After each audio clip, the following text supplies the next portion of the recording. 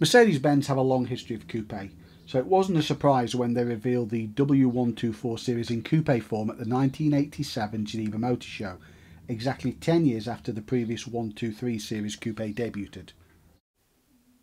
The W124 series coupes are based on the floor pan of the four-door, but the wheelbase and overall length were 85mm shorter, and the commonality with the saloon was just limited to the front end up to the A-pillars, the taillights and the dashboard. The most significant change was in June 1993 with this modified radiator grille, which was much more integrated and with a narrower chrome surround. The front orange indicators were replaced by clear units and the rear tail lamps were also changed. So welcome to Lot 76 Cars. My name's Simon and this time I'm with a subscriber, Kevin, who's going to tell us about this lovely C124. Kevin, tell us, how long have you had this fabulous car? 4 years now. Right. Use it every day. It's my daily driver. It's never let me down. It's fantastic. It's blue black, isn't it? 199, yeah. So I'll probably catch on to this somewhere in the video as well, but this was an expensive car back in the day.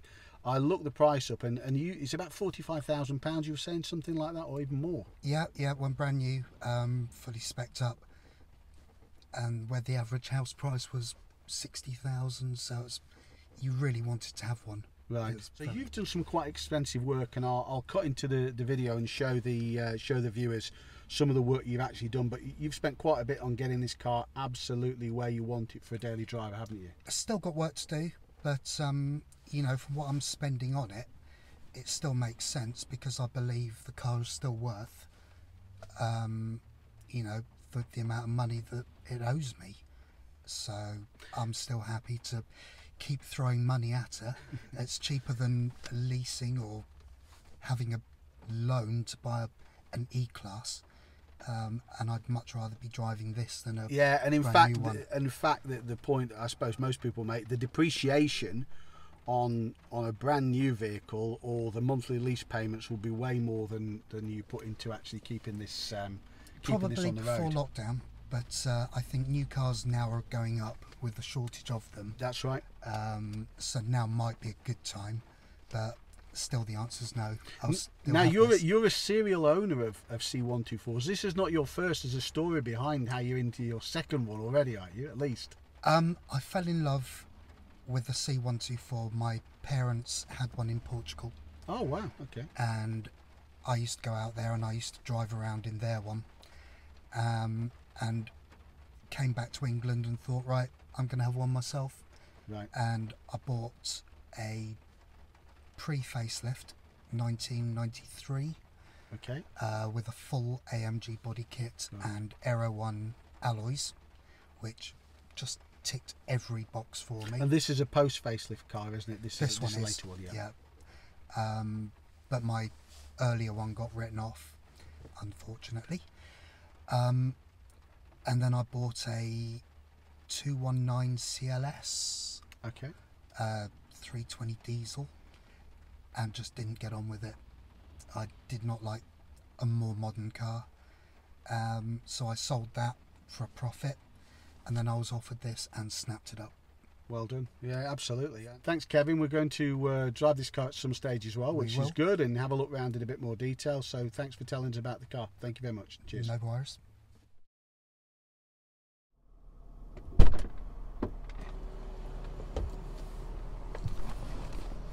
So now we're going to have the opportunity to drive this E320 from 1995. The seatbelt butler is very kindly handed me the seatbelt, which is very kind, so it makes it a lot easier to put that on, because of course there is no B-pillar in this car, so the seatbelt is mounted much further back. That's fantastic. As I say, it's from 1995, very expensive car back in the day. In fact, more expensive than an equivalent 4-litre XGS Celebration, according to an old copy of Autocar that was hanging around at home. So we're going to try and experience what it's like with 6 cylinders. So I've only previously driven the 4-cylinder Mercedes, so let's see how this one goes. So we've got a familiar gearbox to me, this Mercedes unit. You've got standard, and you've also got economy, not sport, as somebody once said. and then effectively 2, 3, 4, and obviously the normal ratios: park, reverse, drive, neutral. Let's put it into drive and let's see how we get on. So we're going to head out on the road now.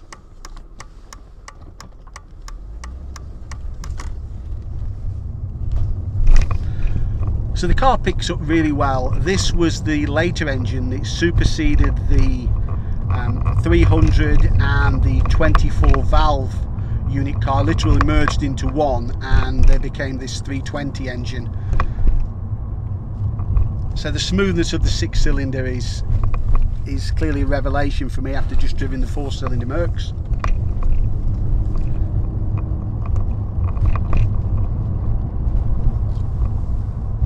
So it's a really, really comfortable car. This one's had a lowered suspension and larger wheels, which you'll see. I'll try and cut those into the video, but in actual fact, it hasn't harmed the ride quality too much, and certainly some would say with the aesthetics they've done a pretty good job. Now, they built something like 2.6 million of these W124 series chassis cars, but just about 140,000, I'll put the exact number on screen, of the coupes. These are relatively rare cars. You don't actually see that many of these around, and like the owner Kevin, our subscriber Kevin's mentioned, you do tend to get some admiring looks with this particular vehicle. This one's finished in the lovely blue black, so it's one of those colours that resists the issue of having a black car and all the problems of keeping it clean, because it doesn't actually look too bad in most weathers, being a slightly burning metallic shade. So let's see how this car picks up. And the answer is just turbine smooth, and obviously a wave of torque that something I'm not used to for sure. So we're going to head out to get a bit more speed up some slightly faster roads. So let's see how it goes up some dual carriageway. Onto the dual carriageway, foot down, and it kicks down. Wow, it really goes something to back off a little bit here, in fact. So this wood-rimmed steering wheel feels nice. It's an airbag one, and on my own car, airbags will pretty much becoming standard at this stage. And although it's a big steering wheel, I think maybe something like 40 centimeters, 41 centimeters diameter, it doesn't actually feel out of place in this car. And this lovely wood effect finish, it makes it a really nice wheel to hold.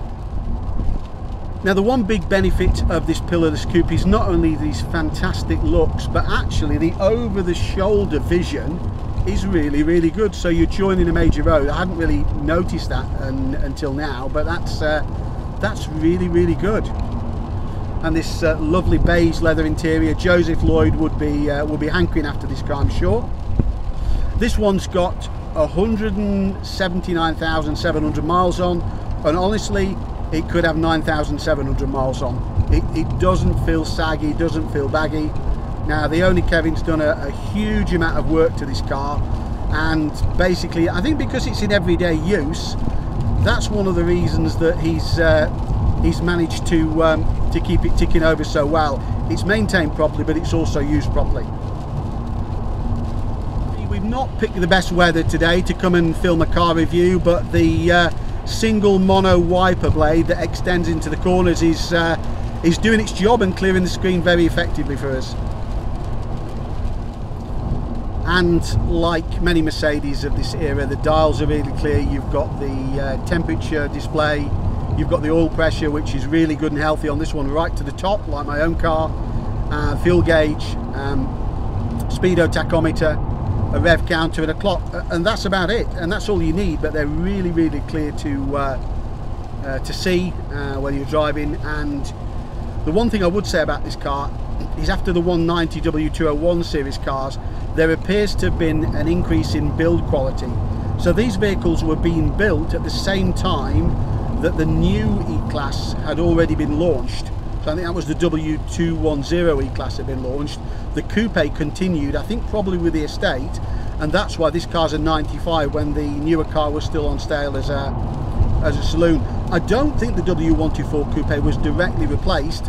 Possibly its role was taken by maybe the CLK. So one of the points Kevin, the owner, just made to me is quite right. It's a very aerodynamic car, and what's not necessarily apparent, and I'll try and put the clips into the video and overlay them, is the front and rear screens are different angles to the standard W124 chassis. It's not apparent at first, but I think it gives it a CD figure of something like about 0.3. If that's incorrect, I'll confirm that on screen for you. But it does make it a significantly more aerodynamic car than its predecessor, the C123 chassis, and a result of that, probably a fair bit more economical as well. So driving this car on dual carriageway, you really notice how you could take this on a really long journey. You can imagine this storming the autobahns, and with the level of power that it's got, it certainly is not a disappointment to drive. Absolutely not at all. It's everything I expected and more, to be honest. So whilst we've got a brief pause in the rain, Kevin's very kindly dropped the windows, and you really have got the full sort of semi-convertible effect. We've got a sunroof. Not getting much use out of that today, unfortunately, with the weather. But with this pillarless coupe, you can see behind over my shoulder. It's not only good for vision, but also it gives you sort of 50% of the benefit, I guess, of being in a convertible. You've got that feeling without actually dropping the roof. What a really great design. Not so many pillarless cars, coupes, that you'd actually find these days either. So just driving down these country lanes, the feel that you've got through the wheel, it's a really chunky wheel, as I mentioned before. There's quite a bit of feel. There's no free play in this car. As I say, doesn't belay the fact this car's got a relatively high mileage, not high for a Mercedes, I guess. And the steering feels really good, so probably things like the suspension, I guess, has been refreshed. Because the suspension is lower, in actual fact, it doesn't really ruin the ride quality, surprisingly, although you've got to take speed bumps a bit easier. So like the Mercedes 190, this is a step up in terms of noise, vibration and harshness. It's on a level pretty much, even with the sunroof open or the windows cracked open a bit today,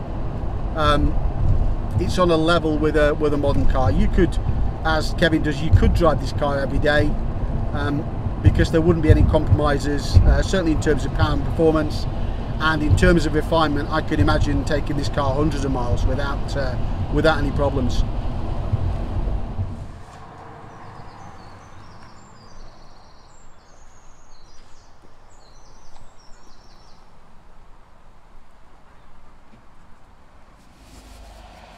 So what do I think to my first go in a W124 full stop? Well, it's certainly got echoes of Mercedes 190 W201, but I can see certainly from the interior, build quality's gone up a level.